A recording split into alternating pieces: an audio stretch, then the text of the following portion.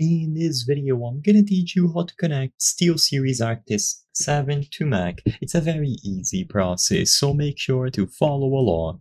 The Arctis 7 can be easily connected to a Mac, so it is going to be detected natively and you will be able to use it without any sort of adapter. This is going to work for the Arctis 7 and also other models, such as the 7P, for example. So all that you have to do to set up any model of the Arctis that you have is to connect the USB adapter. So usually there will be a little USB-C adapter or transmitter that you have to use, and you simply plug this into any of the available ports on your Mac, MacBook, and so on.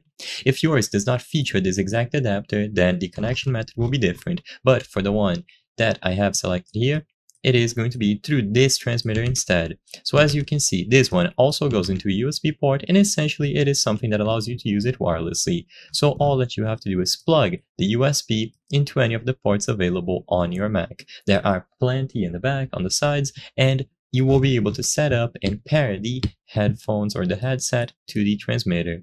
Usually, when you buy your headset, it is going to be already paired up, so all that you would have to do is power it on by pressing and holding the power button. But if that does not work, then press and hold the power button with the headset powered off for about 6 seconds, and this will ensure that it is going to pair itself up wirelessly with the transmitter.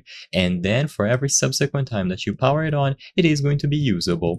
So once this is done and you go into the settings on your Mac under the sound category, you will be able to find the Arctis 7. You can choose it from the list, control the volume, control the microphone, and everything will be available. It is going to be usable as an output and input device. So just make sure that you select it from any necessary application if you need to choose the device that is going to be used, and you will be good to go.